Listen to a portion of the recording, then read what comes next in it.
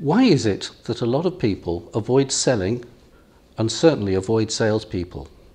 I think it's because they've had a bad experience in the past of being sold to in a pushy or pressurized way.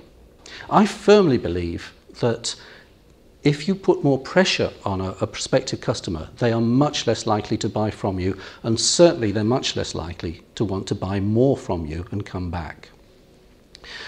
Over 20 years in the field, I developed my own sales process. I developed a jargon-free, simple, ethical, motivational, and above all successful sales process that is nothing about pressure selling. And I've proved time and time again that they will come back for more if you build a good relationship. I'm Andy Entwistle from Salient Sales and Training, and I can work with any business of any size. I have done this over the last 9 years to make sure that my customers remain happy and come back for more.